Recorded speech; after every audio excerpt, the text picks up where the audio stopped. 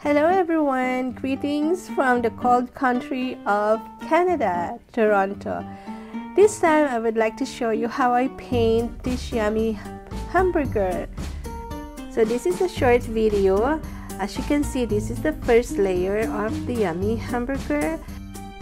So on the right side you can see my color palette and also the model hamburger that I got from Yahoo search.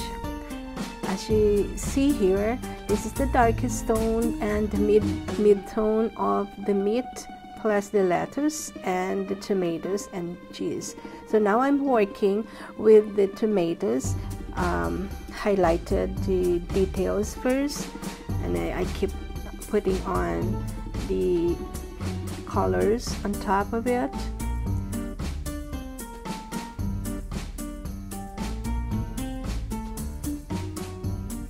So you can see I build up layers and layers of colors on it. So I mix in here the permanent alizarin crimson, the scarlet lake, and the carmine to come out with that red colors.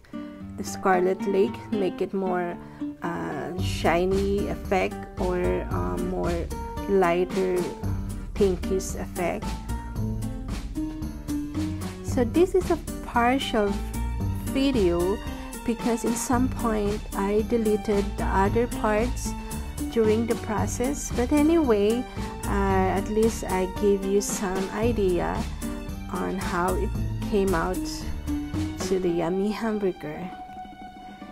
So I'm beginning to work on the buns plus the cheese and eggs. I guess there's an eggs in here.